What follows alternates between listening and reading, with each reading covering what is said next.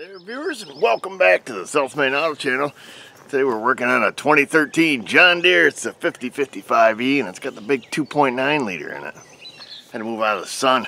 Anyhow, the tractor right now has about 140 hours on it. Now, I did buy the tractor used back when I had about 60 hours on it. I guess it was last year sometime.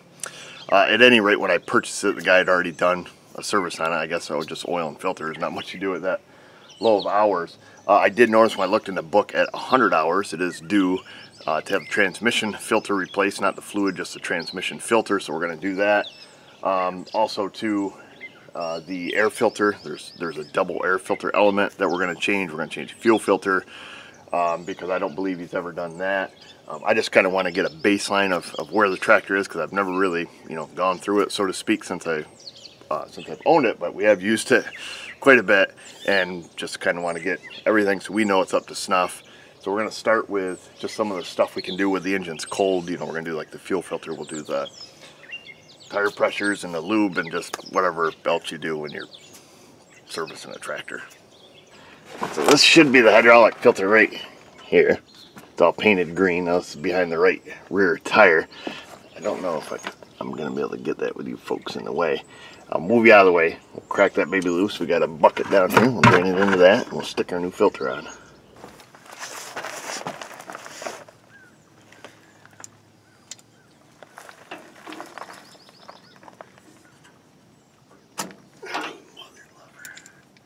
I don't have any filter wrenches at home. I brought this one from work, but I don't know if it's big enough.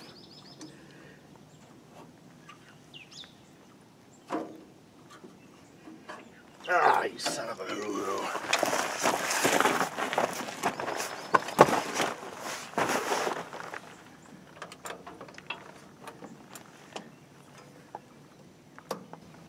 Yeah, baby.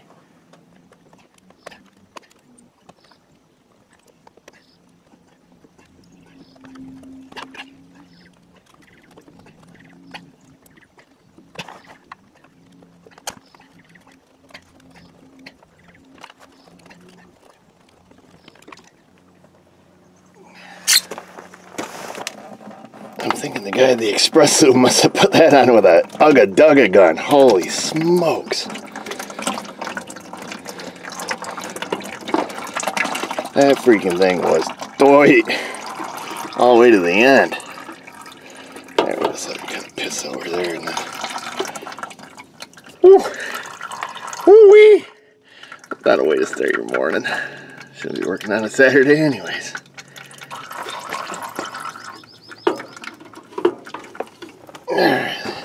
Let's drop that in the bucket. Let's get this O-ring off there. Now hopefully we have the right filter.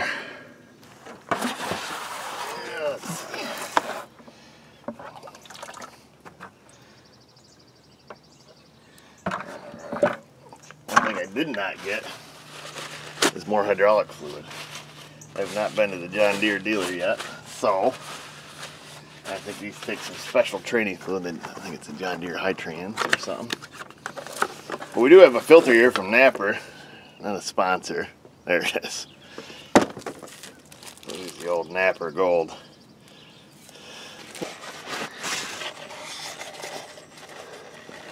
Clean up some of the schmutz here.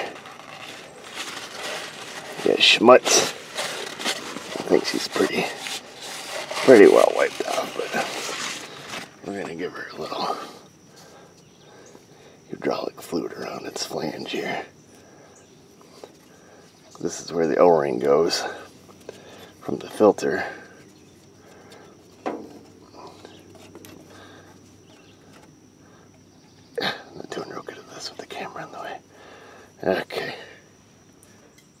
I don't know if it's going to be easier to stick the new O-ring here and then put the filter on, or put it in the filter, because the filter's got a big flange on it, and then screw it up on. Let's give this the old college try. I wish I had a wrench big enough for this filter. However, I don't. We may have to take a trip down to Napper to get a filter in, because I know I don't even have one this big at the shop.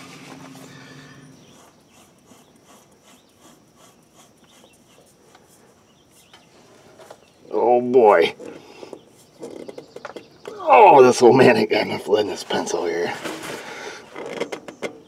Son of a mother. Oh, we gotta go get a filter wrench. Suck.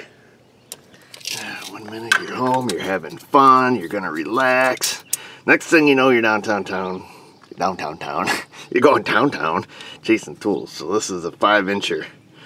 You got a 5-incher and it's thick. So we'll go down and see if we can't find an oil filter wrench that'll fit that, because there's no way I'm spinning that on my hand. Alright, I'm back. Part number 772321 from Napper. They had one in stock. This great big jumbo head. And then we're going to put it on one way or another here. We'll get her to slip. I may have to move you folks out of the way. It's getting kind of wiggly in here. Oh, look at this. Yeah, baby. And I put it on backwards first try. Awesome. Oh, the job goes so much smoother when you got the right tool. Big dummy, I should have known. When I bought the filter, I didn't have a wrench. Oh well, live and learn. So now I've got a $22 filter wrench that I don't think we need to use it until, I don't know when the fluid needs changing this again. $800 or something, I don't know, I'd have to look in the book. But the good news is we have it when we need it. And the other good news is I got to stop at the McDonald's and have me an Eggy McMuffin. Ah, come on, great baby.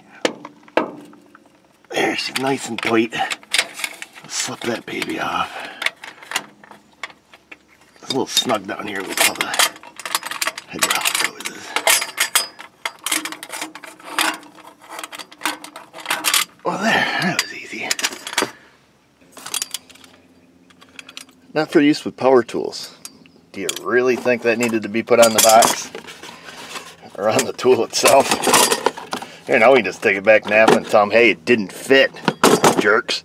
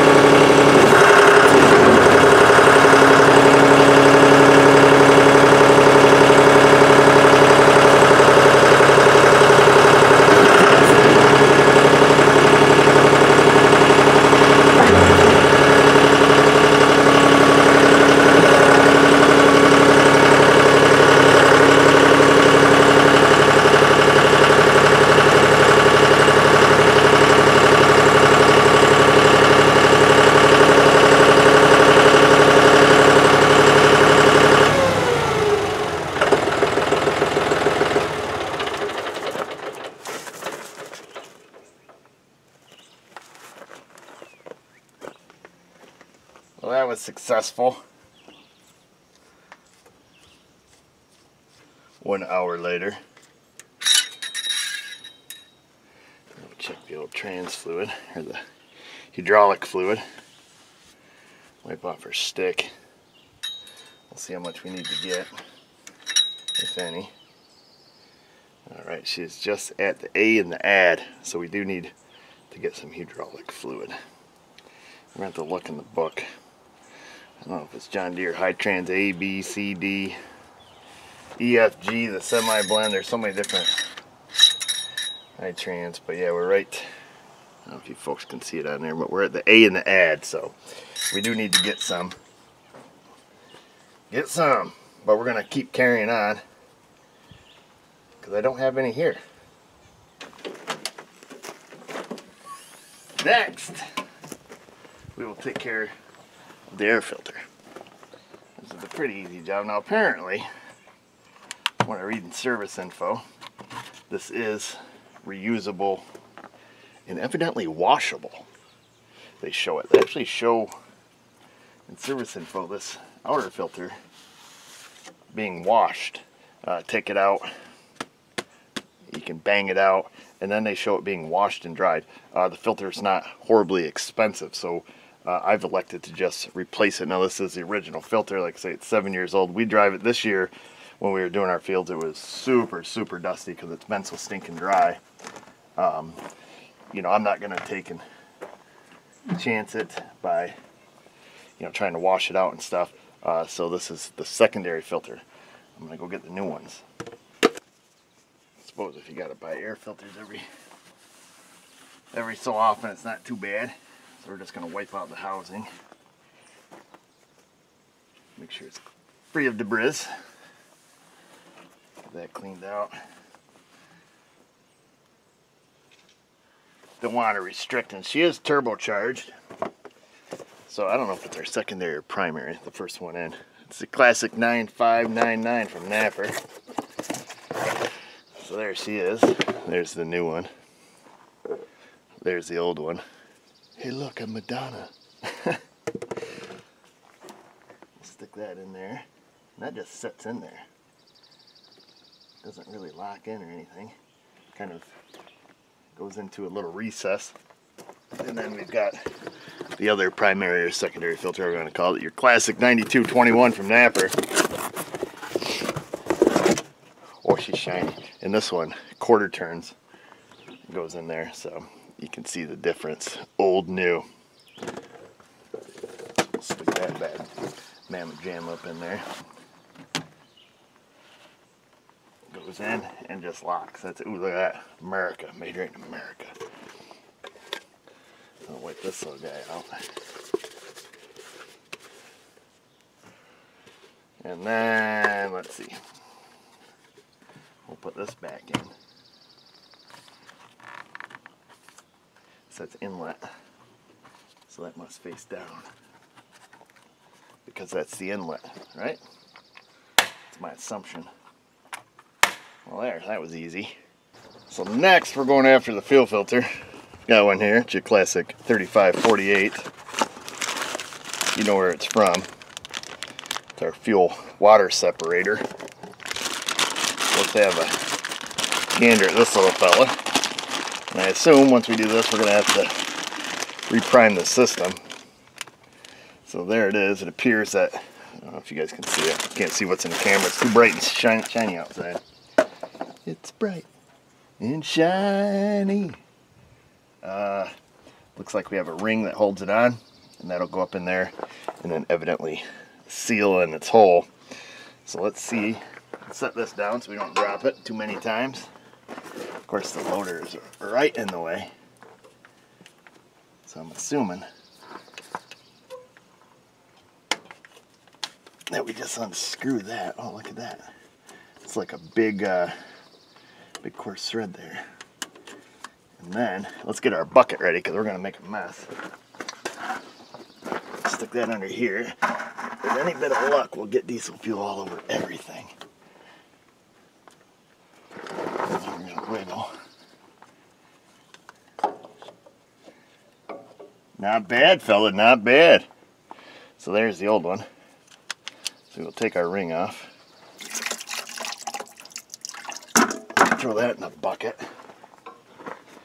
We'll stick the ring on the new one.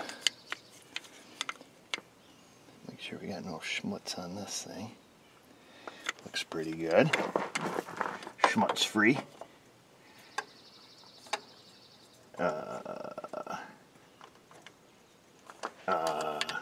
Seriously, Napper. They got a different water separator on the bottom, so you got to get it just so past the hydraulic line there.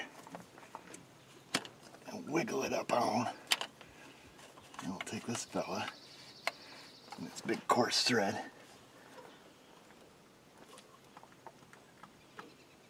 Mother lover. We'll turn that on. Now this must be the primer. You gotta unscrew it or anything? Nope, you don't. So let's get a screwdriver. And here's one bleeder here. We'll crack that loose. We'll see if we can just bleed it at the housing.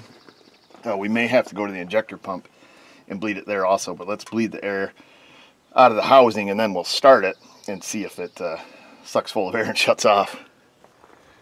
If I recall, when I was looking in service data to do this, they have you, I believe they have you bleed it here, bleed it at the return line on the injector pump, and then there's a bleeder on the injector pump too. They have you bleed it there, but we're just gonna make a mess here. Get the air pushed out of it, and then start it up.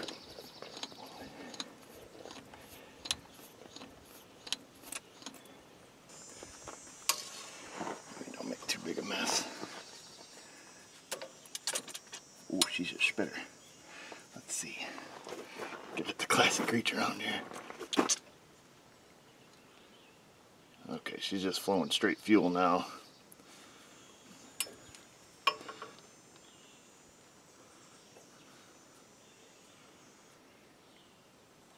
Get that bleeder closed off.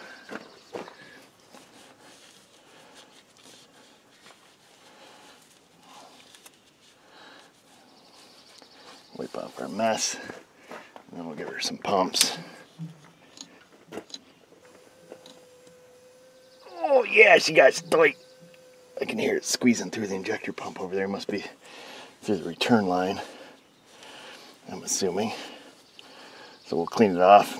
Let's make sure that the water separator on the bottom is tight, so we'll loosen it up until it pees a little. Tighten her up. Wipe that off. You never want to assume, you know, like if you get a new oil pan or a filter like this, something has a drain on it, never just assume it's tight. Always double check it. Well, that part's going to be shiny now. Okay, let's fire this pig up.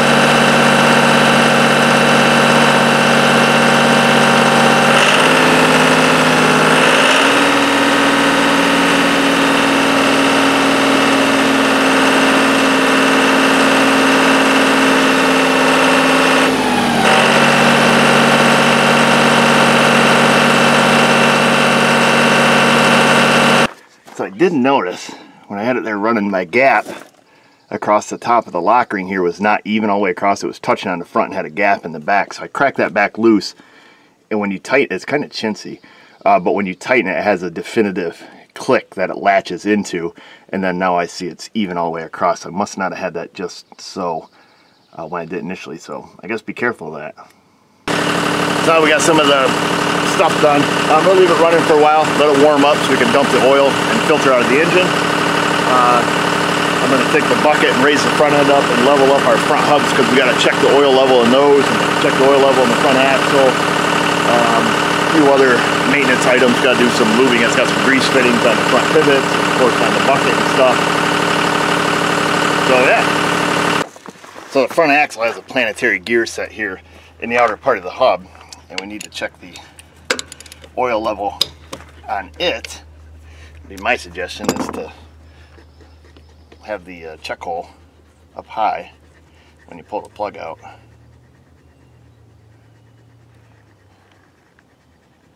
That's the outer part of the sun gear. Looks like, I don't know if anybody's ever had this out, but I see the washer here is a little bit smushed. And then we're going to bring her down to the level. To the level, right where the fluid's going to spill out, which is right there. And we are slightly on the uphill side. Of course, I've got the front axle, you know, picked up a little bit. I'm trying to keep it just about level, but definitely plenty of fluid in there because it's right to that level right there. So that's good. We're going to leave well enough alone. We'll stick this back in there. We'll have to keep an eye on it with that wonky washer to make sure it seals, which hopefully it does, and I'm just going to do the same thing on the other side to check it.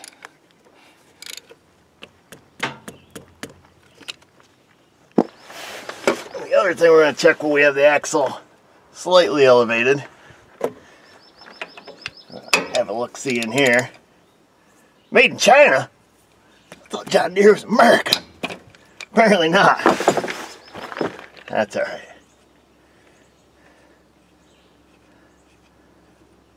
I'm going to be a little bit cautious here. Wish you got some pressure. No vent on this front axle. Well, there's that. Now we're going to take and slightly tip it this way. We're going to give it a little reach in here. Oh boy, she's right there. Whoa, whoa, tip her back, fella, tip her back. All right. Yeah, I love the smell of gear oil in the morning.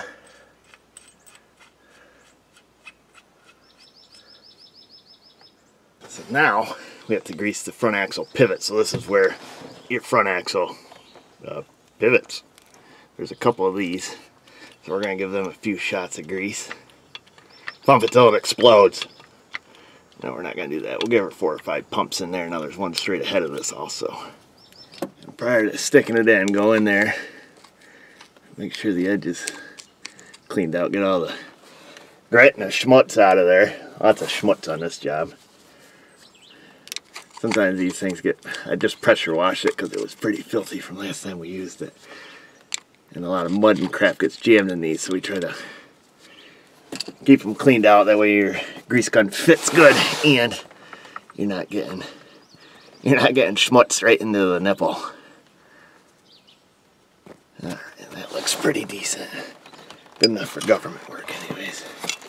Now I'll lock that baby on. I'll give this one some pumps. And 3 and 4 and 5 and 6 and 7 and just one more. Seems good. Hey Sheba, where you been? Huh? You're all out of breath and you're all wet. Where'd you go? Out that way? Sheba likes to go on a morning meander. Sometimes she's gone for a few hours. Don't know where she goes, but she's always out of breath and wet when she gets back. So I don't believe that the front joints, no, because they don't have a centering yoke on those. And I don't see any grease fittings on them. I don't believe those are greasable. We'll just check, make sure there's no binding. That one's good. I'll go check the other side. Next thing we're going to do is check our tire pressures on the front. These are 9.524s. Big honkers. Let's see what we have in them. Right now, we're about 28 pounds. So we're going to run them with maximum ballast. You're supposed to run them about 30 psi. And then if you do a lot of work on side hills, you can bump them up about 4 pounds more. So 90% of my property is side hill, and I do notice when I have the bucket full of any kind of material, front tires do get squatty, especially on a side hill. They start to fold pretty good. So we're going to run them up about 34 psi. And then the rear, I don't have a gauge for the rear, a technical gauge, because the rear tires are loaded. And service data tells you to check with the valve stem at the bottom, which would put liquid in your line. I don't know why that makes a difference, but evidently it does. We're going to check them anyways, but we're going to do it with the valve stem at the top. So there's that one. Well, that baby leaks pretty good. So I'll go do the other side. We're going to have to look up and see what the pressure is for that. I imagine probably 13, 14 pounds. So the rear tire here, I rolled the valve stem up to top, so these tires are about 75% full of beet juice, essentially. Rim guard, whatever you want to call it. It's not calcium, these are tubeless. We're going to clear the stuff out of the line first. Let's see if you can see the crap that sprays out of it. I don't know if I dare stick my gauge on there. This stuff is nasty. It smells like molasses. It's kind of some stinky stuff. Let me grab a different gauge. Before we do that, let's go like this. Let's just let a little air out and see if it blasts out at the end. Yeah, shoot. Oh, this stuff stinks. Like I say, it smells very sweet, like molasses. I don't know. We're gonna have to probably buy a calcium gauge, because if we stick this on here, I mean, that comes up to 15. That's about what I wanted to run them at anyways. They're supposed to be at 12 to 24, depending on how much ballast or what kind of equipment you're hauling. So we're going to leave it at that for the time being, because obviously there's stuff still stuck to the rim. The calcium gauges, they're all plastic, and the gauge comes out and it's spring loaded. It pushes back in to push all the crap out of the gauge. So I'm going to check the other side, make sure that's in at or around where this one is, and we'll leave it for the time being. I'm not having any problems, not having any traction problems or anything like that. Just kind of want to get a baseline where we are. Why do they use beet juice? So typically use calcium chloride or magnesium, but you have to have a tube in your tire, and then when you get a leak, it rots out your rims, so you got to be really careful with that stuff. Now that it's all warmed up, we're going to change the oil, actual engine oil now. I happen to have an oil filter wrench that fits this, thankfully.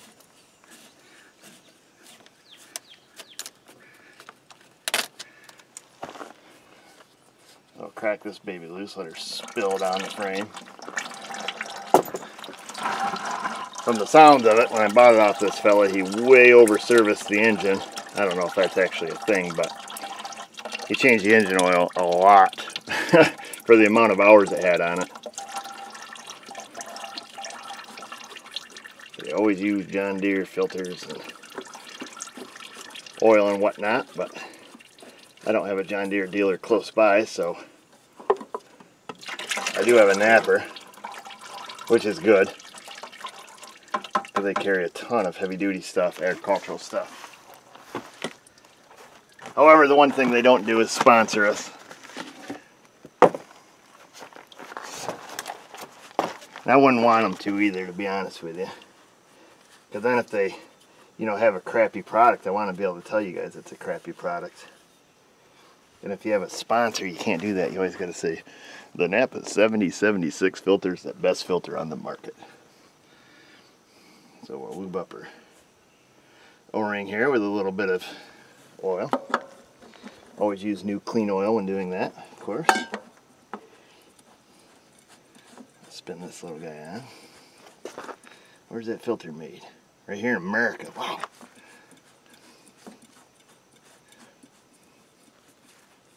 I'll spin that on.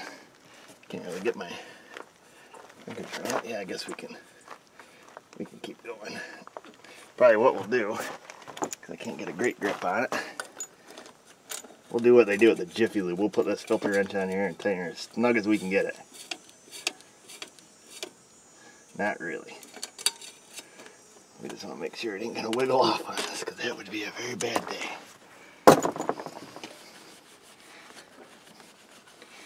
Shiny. We'll clean all this off, but first we'll get the oil pan draining. Get out the old Carolina Creeper here, aka the piece of foam board. Works well for these outside driveway projects. What size is that? Ah, look at that, first try. Ended up being a 16. Lover. Move these out of the way. Hopefully it's less than 5 gallons. I didn't look to see how much it takes. Hopefully I have enough oil. That would suck. Don't drop it in the bucket. Get it all over my freaking hand. That's a little on the warm side. While we're waiting for the oil to finish drizzling, we'll come back. There's a couple grease fittings on your rear axle bearings. We'll make sure we get those. Give them a couple pumps. 3 and 4 and 5 and 6. Then we'll go do the other side. There's a few grease fittings on the 3-point hitch here. So we'll give these about one shot there. I see it pop out the threads. And I'll give her a shot here. So this side of your 3-point hitch is just you use this to level your 3-point hitch. So it's going to level from arm to arm. And then you just flip this around, that locks it. Now this one over here is just, you would have to change this one and this one to change your overall lifting height of your 3-point hitch. But so this one probably won't take much grease at all. We'll just give her a little shot there until it comes up through the threads. Just keep that from seizing up in case we ever have to change it someday. The implements that we pull, this thing's all set up for it already. So the only one that we ever move is this here. You know, for example, if you're pulling a box blade and you want to tip it at an angle so you can cut a ditch, or if we have our tiller on it, we'll level it up so we get a nice even till. So yeah, that's that back here. On our upper link, we could unthread this, keep this from seizing up here in the future. Doesn't have a grease fitting on it, but you can take, and one's left hand thread, one's right hand thread. So this is going to be used to level your implement front to back, you know, to change the pitch on it. So if you have a plow, you know how it hits the ground, how the landslides hit the furrow, and or if you're using your tiller, you know how level that is, or how much tilt you have on your back blade. So we'll just unthread this a little bit here. This does not have a grease fitting on it. One of my little Kubota does, which is kind of handy, because you don't want these seizing up, because they're kind of a pain if they do. So now that we have that out, we'll just take a little bit of our grease, get a little bit out there, and we'll just smear it on the threads, and then we'll screw her back in. Just a little bit of preventative stuff there, not absolutely necessary. They're pretty coarse threads. Ouch. So we'll just kind of smear that around. Lube up the shaft, I like to say. We call them a Johnson bar. I don't know what they call them, top link or rock link, I don't know. They've got some kind of special name.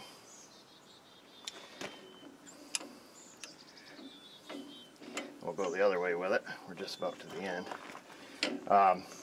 And then where this hooks, this actually hooks to like a valve per se. So, because this tractor has what they call draft control, and it can tell, like let's say for example you're pulling a plow, you know, you got like a 3-bottom plow behind this, and you're pulling, and you come into some hard ground depending on how you have your draft control set.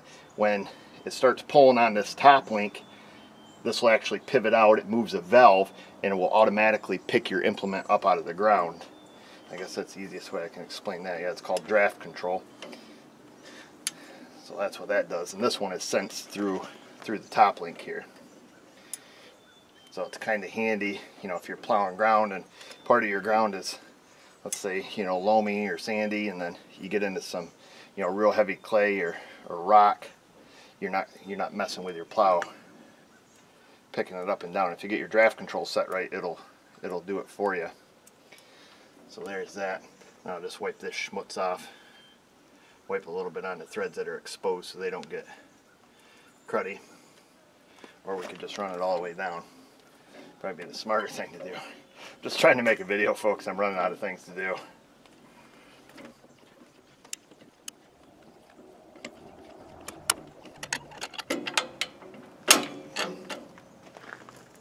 The other thing we'll do while we're back here, this is the water drain on the bottom of the fuel tank.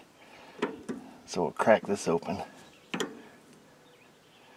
See if anything dribbles out of it. Which she just barely dripping there. Is that fuel or water? I can't tell. Doesn't smell. Hopefully it's not water. I'll tell you what. Let me pull the lid off the fuel tank. It should be vented, but maybe this thing's just a little bit plugged up.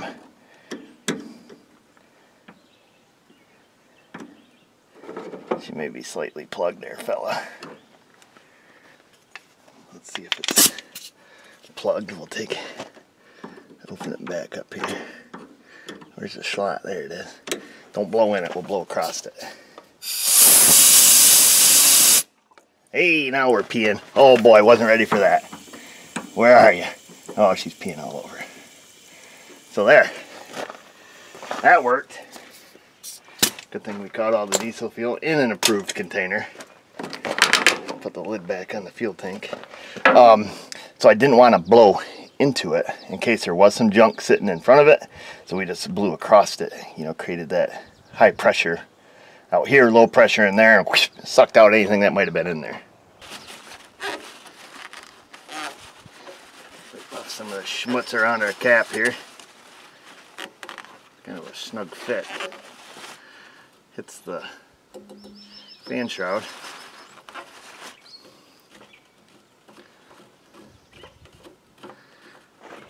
See, she's a big 2.9 liter. Oh, lots of dirt on there. It's a 3-cylinder turbo diesel, a whole whopping 55 HP.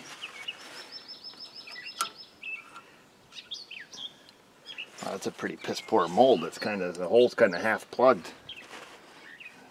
Big piece of plastic flashing in there.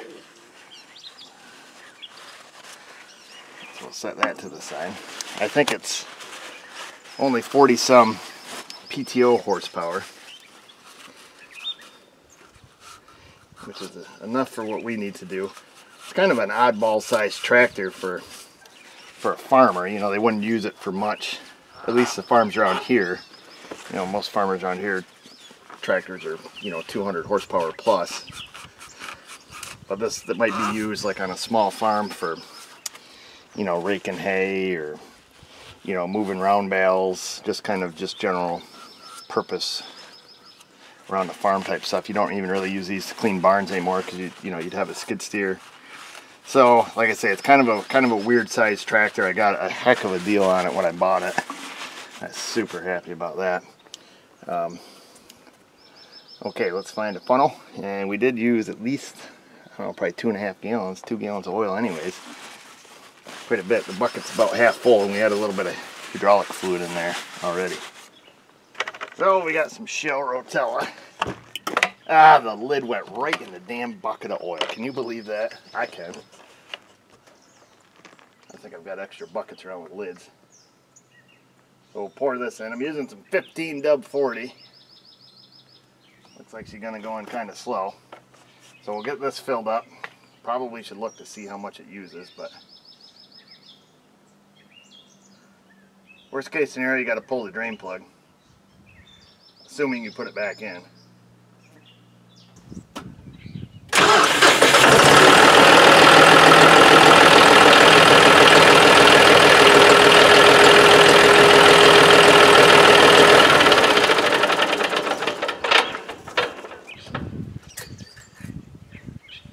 See how close we are.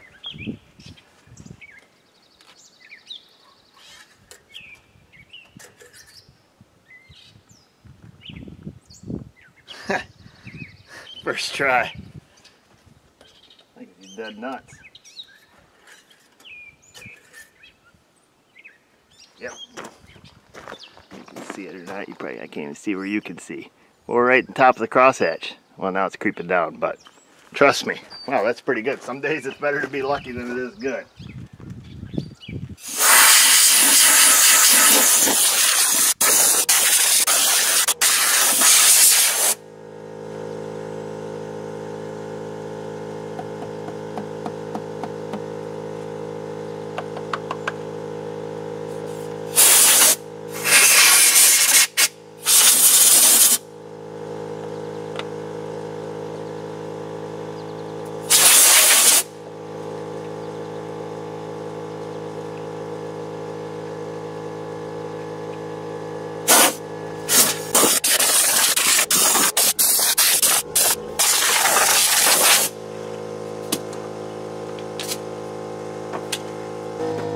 So I just blasted out the radiator. Now the only other thing to really check under the hood is the coolant level, and it is full. And then I usually just kind of give a visual inspection, you know, check belt tension, make sure that's good, make sure nothing looks like it's leaking or loose or falling off, anything like that. Ooh, there's the big turbo back there, humongous.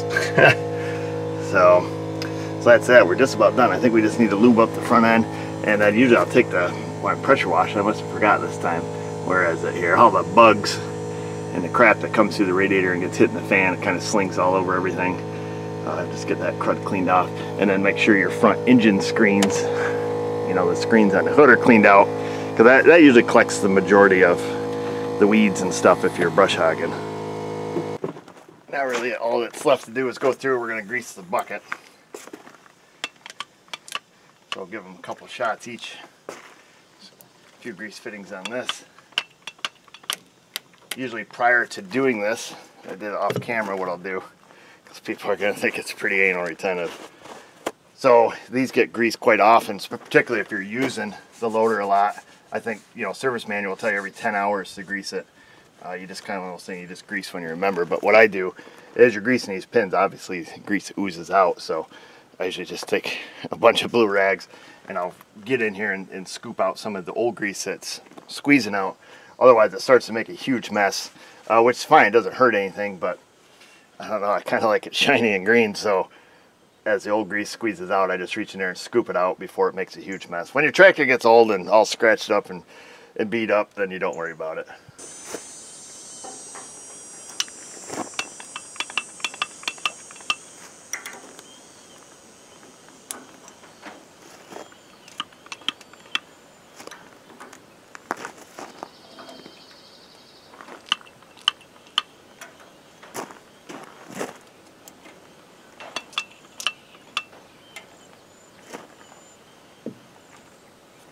And there you have it, folks. That is that. So we went through, we did the hydraulic filter, we greased it. You know, tire pressure is the best we could. We do have to get a different gauge for the rear tires because they're loaded. Did the fuel filter, did both air filters, checked all the fluids that can be checked. I do have to get some John Deere high guard for the transmission for the hydraulics, so we'll get some of that, get some of that air from John Deere. I don't like to mix fluids in regards to that. Now if we're changing a fluid, like completely draining it, then you know it's not such a huge ordeal, but we'll just keep that because that doesn't need to be changed for quite a long time. It was just that filter was due at 100 hours, so you know 40 hours ago or wherever it was due, so better late than never. We'll just take it, I'll just take it for a shake, you know, next time we use it, and I'll check all of our filters and plugs and everything we had out, check them for leaks, and then we're good to go. So that's that. Hope you enjoyed that. There's a couple other little things I'll do, like the seat track. You know, I usually spritz that with a little fluid film because when Mrs. O uses it, she likes to have the seat all the way forward. So a couple little things there. At some point I do want to go through and I have to bleed out the rear brakes on it. I've never been very satisfied with the brakes on it since I've gotten it. You have to hit them and then hit them again. You have to pump them to get them to come up hard. Now they do work, they just have a really long stroke. It feels like it has air in the system. So this has a set of hydraulic brakes in the back, kind of similar to a car. There's a big piston in there that pushes, you know, the brake discs in the rear axle assembly. That reservoir is filled from the actual hydraulics on it, has its reservoir, then it, you know, feeds into the big brake pistons and stuff. So I imagine it has air in it, at least that's how it feels to me. So there is some bleeders on the back. I want to make sure I have plenty of hydraulic fluid first in case something goes haywire there. So hopefully I get that straightened out. Other than that, that's it. I don't know what else to say. Why don't you guys go down in the comment box and say something down there while you're down there. Subscribe, ring that bell. Find us on our socials, Facebook, Insta. I can't even see my thing, so I don't even know if it's pointing at me. And just remember, viewers, if I can do it, you can do it. Thanks for watching.